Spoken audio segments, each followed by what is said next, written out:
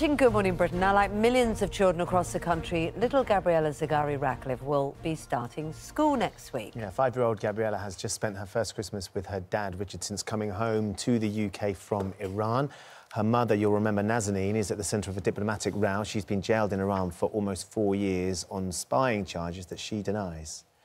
And Richard Radcliffe has been constantly campaigning for her release and joins us now. It's good to see you. Every time we speak, Richard, I always hope that we've got good news to talk about.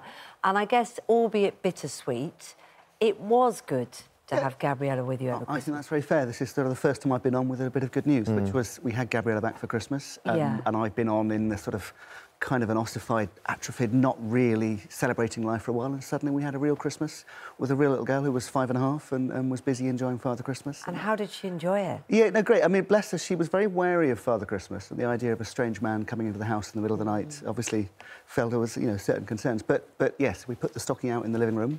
Very pleased with what came, very pleased with seeing all her cousins and all the excitement there is of carol singing and everything else. And, yeah, it's been lovely having her back. And does she understand what Christmas means in the way that a 5-year-old who hadn't been through what she did and hadn't been out of the country for so long? Because I guess culturally it's a big thing for most 5-year-olds, but maybe she's missed out on a bit of that. That's right. She didn't really remember it from before. So certainly when we had an advent calendar, it took a few days to get in, and then, you know, by the end she certainly had a clear sense of it. And there's chocolate to wake up to.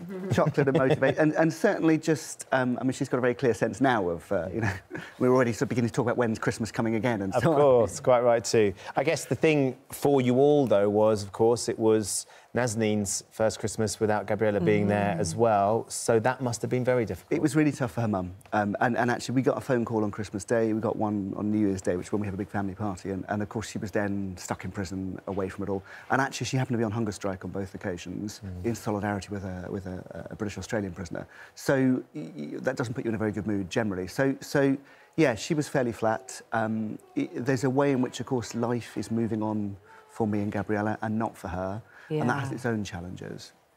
So, what is the situation? You know, I think the last time that we spoke to you, certainly, I don't know if you've been on the programme other times since, you were hopeful of a meeting with Boris Johnson. There had been promises made. I think you've since said you feel that those promises haven't been delivered. What is the next step for you? I think that's probably all where we are still. So yes, we've had a promise of a meeting, but no date yet, so it'll be important to meet with the Prime Minister as soon as possible. There's obviously baggage in our relationship with the Prime Minister over the years, back when he was Foreign Secretary.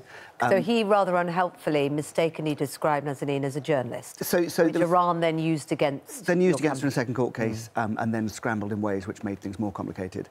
So there's definitely, you know, in all honesty, I think he owes us and should sit with us and explain. And of course there is that wider context that's sort of breaking this morning, where things are getting much worse again between the US and Iran, but also between all of us and Iran, which, you know, I sit here partly worried what that means for Nazanin, partly worried what that means for my in-laws sitting in their ordinary living rooms in Tehran, where they're all really worried. And probably just wanting to sort of meet with the Prime Minister to understand you know, what's going on, how are we going to solve this from our perspective. Have you, you and your family and the people around you, have you sort of charted a path to how you may get Nazanin back, how you might get her release? Well, we tried lots of things, and broadly, I mean, I was, you know, have been calling for a tougher line with Iran and saying, listen, you know, you have to make it clear that it's not OK to hold innocent people and use them as leverage, and that's still our position, but you need to be in a context where people can listen to that. I think this morning, things are much more...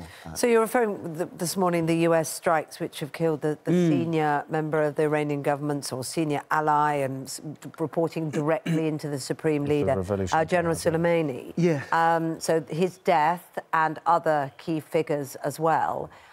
Did your heart sink? Did you think, well, this is a point where I can get in and use this as leverage? What were your feelings? Yeah, not as instrumental as that. Like, I think, so General Soleimani, who was killed overnight, is the person who's in charge of the Revolutionary Guard, who are the people who hold Nazanin. So there will be a kind of a working out for that institution what they do and then what that means, and there will be, for all of those of us who are caught in the middle between Iran and the West, it'll be more difficult.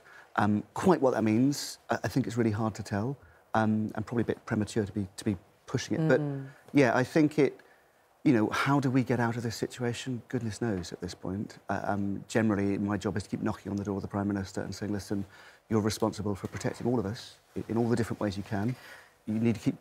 It just seems relentless for you, Richard. And we had the fact that, as you say, Gabriella was with you at Christmas, but then, of course, the news you're waking up to this morning, and the battle is still going on for you and the family to get Nazanin back. How do you stay positive? How do you stay optimistic?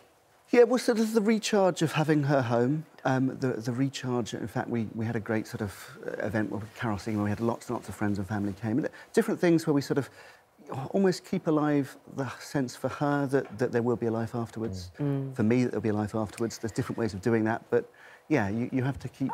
We've spoken a lot as well to the family of Harry Dunn and seen the reaction of key members of government to their campaign and their cause, to see what they see as justice and having the person they think, you know, killed their son and beloved nephew, grandchild, brought to justice. When you see that reaction, I'm sure as a human being you're glad for that family, but do you feel a certain sense of anger and frustration that you haven't had that public support? No, like I think we all battle in different ways, and I think they've conducted themselves with great dignity and you know, really achieved great results, which are important for their family, but also for all of us. I think government needs to be pushed and held to account, and some issues move more quickly than others, but you know, I'm in fair play to them. Absolutely. Well, look, Richard, we always appreciate you coming in, and hopefully we're helping you share the situation as it is for you, and that helps in some capacity.